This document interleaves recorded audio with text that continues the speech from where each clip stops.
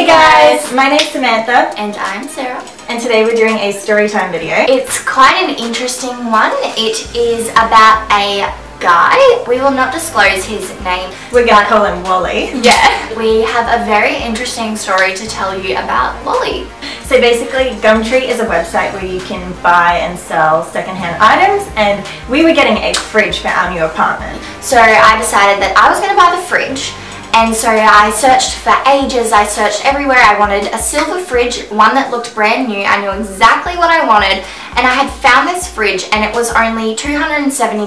That's so cheap, you know, like for a fridge that is basically brand new. I was like, I'll have it. The only thing was that the fridge was at this guy's house and we don't have a ute or a trailer, and we're two very small girls, so we were like to him, if we give you $300, will you deliver the fridge to us? And he's like, yeah, that's cool, but come and have a look at the fridge first and see if you like it. We got the address and we decided to head over. It was in a fairly wealthy suburb, but his house would have been like, we rocked up. The wealthiest. Yeah, we rocked up to his house and it probably would have been like the wealthiest one in the entire street for sure. It was like, it was a gated mansion. Yeah, it was like 3 stories. So he told us that one of his nannies would be home and she would be able to let us in and show us the fridge. Yeah. But then we get there and there's no one home. We call him and he's like, oh right, the nanny's out walking the dog. But the weird thing was that we could hear dogs inside the house. Yeah. So anyway, we're still on the phone with him. And so he's like, that's fine, just head up to the door and open it. And we were like, what? No, at the time we didn't even think. We were like, yeah, okay, cool. We'll just go in. Still though, we were like, stupid. Still, we were like, that's so weird. Like, this guy's letting us into his house. So we unlocked the front door and we're still on the phone with him, and he basically guides us through his house over the phone. He was like, you know, go through this room and then open this door. And we're like, are there cameras? Are we being watched? But we, you know, we're going through his house and then we see lockers, like, there's probably like 20 lockers, like 50 pairs of children's shoes, and we're like, is this an orphanage? Like, is this Nanny McPhee or something? Yeah. So we headed into the room where the fridge was, and that's where, like all those shoes were, and they just had like times 10 of everything. Like, it was just super weird. But I saw the fridge and I was like, yep, I want it, I've got it. Like, we were still on the phone to him. And then he also asked us if we like needed anything else. And we were like, yeah, like we need a washing machine as well. And he's like, I've got that. And I was like, does it happen to be like a front loader? And he was like, yeah, like he just had everything that we wanted. Like, it was just weird. Like, it was just so ironic. The washing machine wasn't in the house, it was in a storage shed. We were cool with the fridge, we were cool with the washing machine, and we were saying goodbye to him, and he's like, oh, before you guys leave my house, you can go upstairs and pet our dogs if you want. And I was like, yes. And then we started to go upstairs, and it was all like, it had like security fences and stuff, and then we were kind of using our brains now, and we were like, this is weird, we should probably not. And so then we just left. He tells us that his family friend, Lachlan, is going to deliver the fridge and the washing machine this evening to us via a trailer, and he's going to deliver it at about 8 o'clock. And he tells us on the phone that he'll send us Lachlan's number. We don't receive Lachlan's number, so we call him again, and he's like, yeah, I'll send you Lachlan's number. We still don't get his number, and this is back and forth for a few hours. And then it gets to 8 o'clock and he doesn't show up, and so we text him. He ended up messaging us 2 hours later, being like, Lachlan can't come now, like, I'll come now. And we're like, oh my god, okay, whatever. And then he texts us a photo of the trailer to show us that he's coming, but the photo of the trailer was taken like during sunlight, and it's now like 10 o'clock at night. Later that night. We just give up. We're so tired, we've just moved in, like... Yeah, he doesn't show up at all. Yeah. We reschedule for 6 o'clock in the morning before I go to work. We wake up in the morning and I fully get ready for work, and he's communicated with us, but he doesn't show up on time, of course. So I go to work and I leave Sarah at the house by herself waiting for Wally. By myself with Wally. So then he texts me and says he's on his way, and he rocks up about 2 hours later.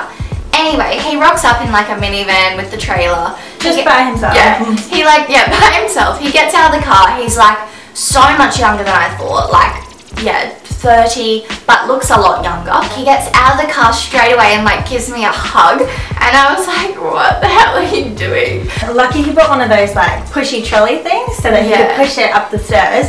And that was fine. He came upstairs and he pushed the fridge, And then he walks straight into our apartment, walks straight to the balcony and takes a photo of the view. Yeah.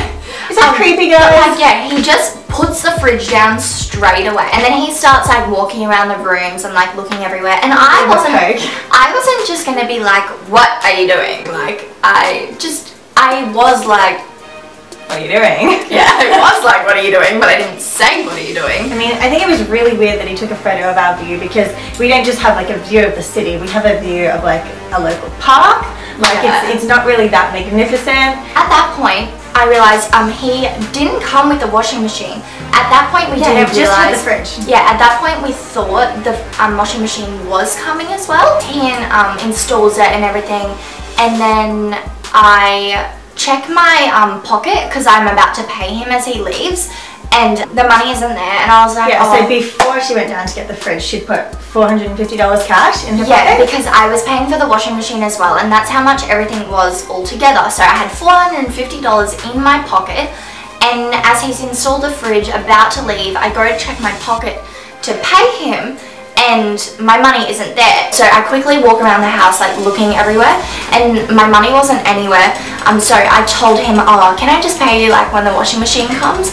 And I was like, oh, I'll just go get more money out, and then I'll find the other money. So he doesn't know at this point that we've lost our money. He leaves. I don't escort him out. 5 minutes later, so we have like a gate to get into our car park. Yeah, we live in a building. Yeah, and I was like, oh crap, I don't have the key. Like, is he going to be able to get out? So I went downstairs and I just wanted to check that he had gotten out, because like I said, it is gated. So I was like, oh crap, he'll be waiting there.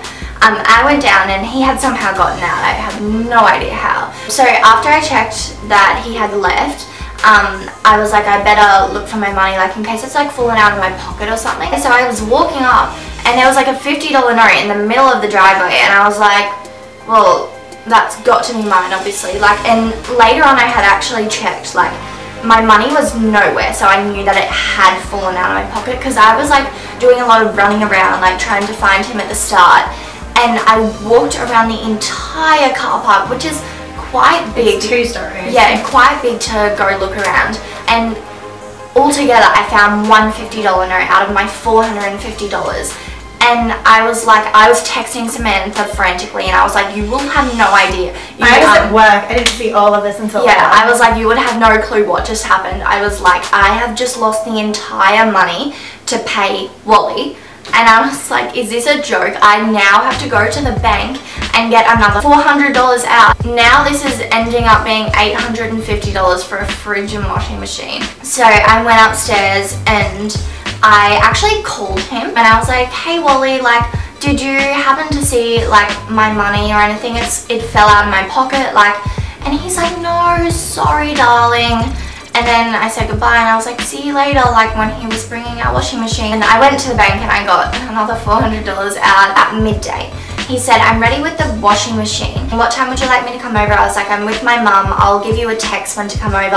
Half an hour later, I text him, I'm ready. Can you please come over now? He didn't text me back. I texted him again. He didn't text me back.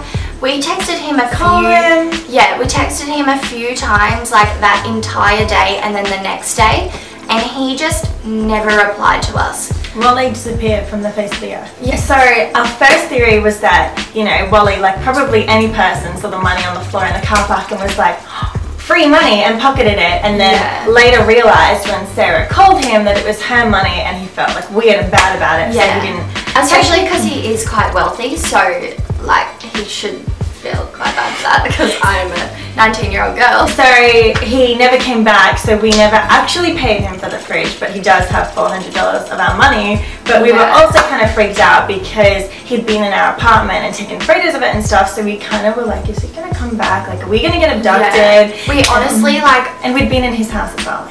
Yeah, we honestly thought that like he had like plotted something, because it was just so weird that we had ended up in this rich person's house with no one else in there. Who does that? I would never let someone in our house, like, no. And Another weird thing is that we still only have one key for our apartment because the real estate that we're with made a mistake, which is a whole nother story, but we've had to leave the house unlocked at times because we work opposite rosters and Sarah has the house key and I don't.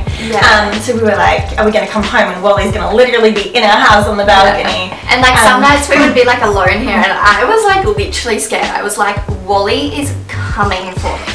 Like, he is near and he is coming. Beware of Wally. Yeah. But still to this day, we've never heard from Wally again. He's pretty much dead, I think. The washing machine never showed up. We had to get one from someone else. So I never had to give him any of the money, like myself. Yeah, he does have like $400 of my money. Probably. Yeah, I mean... That's our theory anyway. It's not too bad. Like, it's better than me having to have forked out like $900 altogether. Yeah. But yeah, that is our weird story about our fridge and our stolen money and thinking we were going to get abducted or broken into. We're alive. I hope you guys can like actually like fathom the story. Like, actually find it like so weird, like as weird as we do. I mean, when I told like my colleagues and stuff, they were like, you need to call the police, you need to lock the door, and I was like, yeah, but we hope you enjoyed our story time today. I feel like our life has a lot of weird stories like this, so if you want to see more, let us know down below. We will see you guys in the next video. So like, comment and subscribe. Bye!